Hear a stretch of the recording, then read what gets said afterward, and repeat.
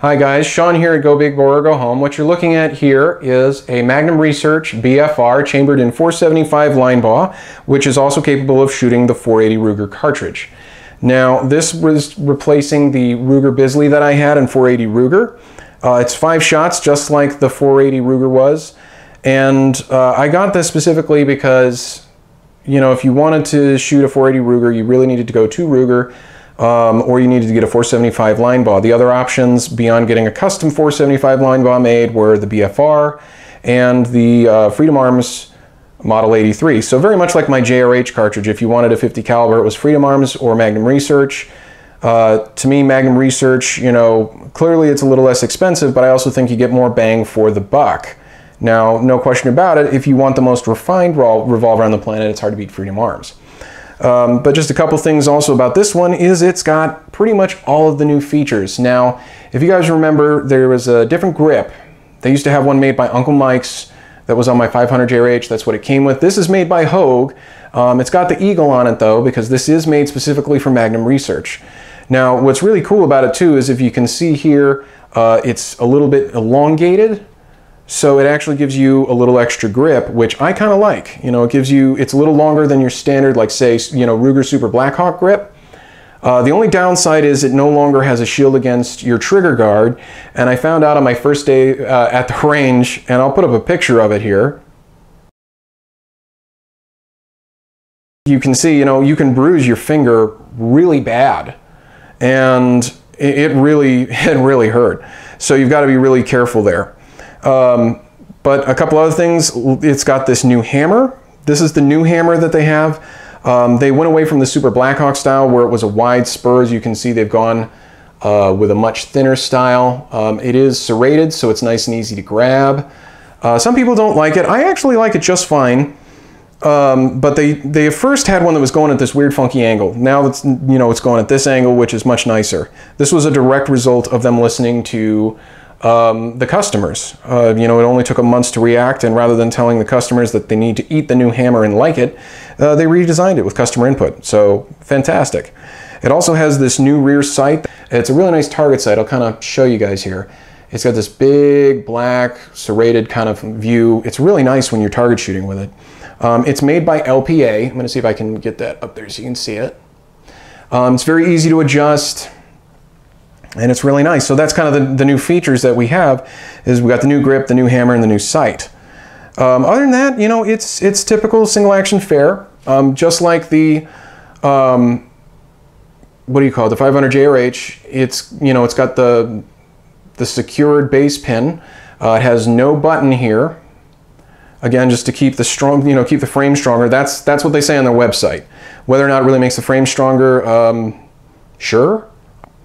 It's got a 6.5-inch barrel, and the way that they actually measure the barrel length here is from the front of the frame forward. So it doesn't include the forcing cone. If we include the forcing cone, this is actually a 7-inch barrel. Everything else, again, it just works just like the other BFRs. You know, you have your loading gate that's designed with a transfer bar safety system. It's got the free spin pawl. What's really nice, of course, is you can chamber .475 Linebaugh or .480 Ruger. I gotta be honest, after shooting the .475 Linebaugh, the stories of it being a worse recoil than the 500 Linebaugh, I believe it. I haven't fired a 500 Linebaugh, but I have fired my 500 JRH loaded to spec.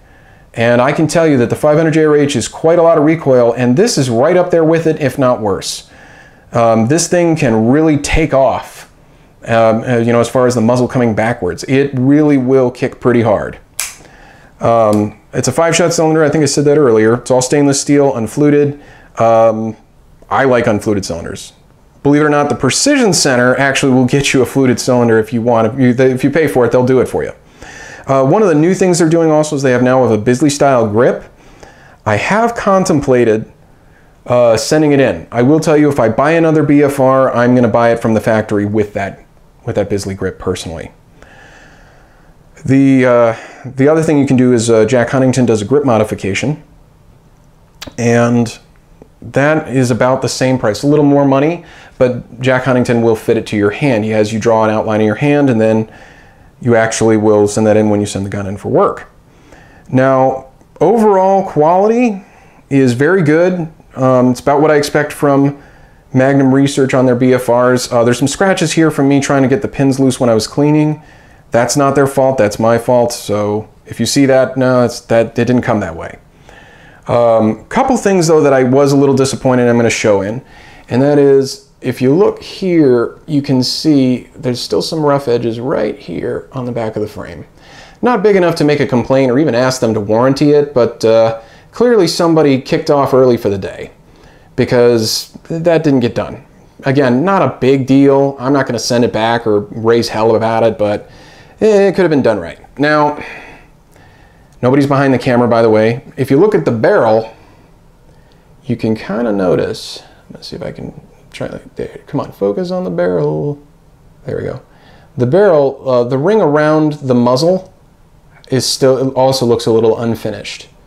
Again, I don't think it's enough to affect accuracy, but if you look at it, you can see where it's not as polished as the outer rim. So, Magnum Research, if you're watching, guys, watch that. Again, not enough for me to really raise hell about or send it in. Ironically, when I did get this Revolver, it did have an initial problem.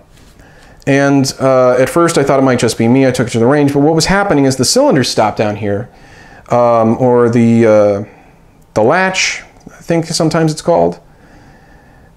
It wouldn't lock if this gate had been open for an extended period of time. So, you know, when I'm at the range, if they tell us, you know, everybody's gonna go change targets, you have to leave your cylinder latch open to show it's unloaded. I would come back and I would snap it shut and it would just spin free. It wouldn't stop and lock into place like it's supposed to. And again, I wanna give credit where credit's due. I called up Magnum Research and I said, hey, I'm having this problem. Is this something I can fix on my own? Is this normal?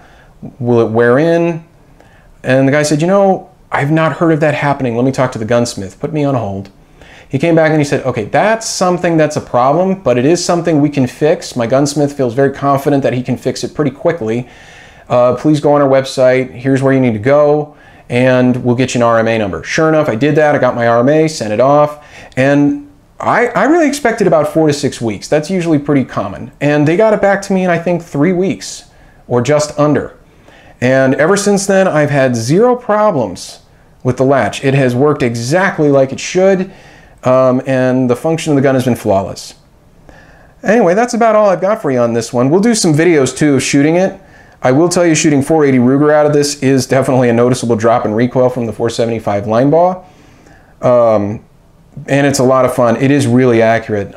Before we go, I'll put up a little picture I've got of a 5-shot group. I have 1 flyer, unfortunately, but 4 shots, I mean, are so close at 11 yards that I'll put it this way, you know, as is typical from, you know, with my experience with any BFR, if it's not accurate, it's not the gun, it's you.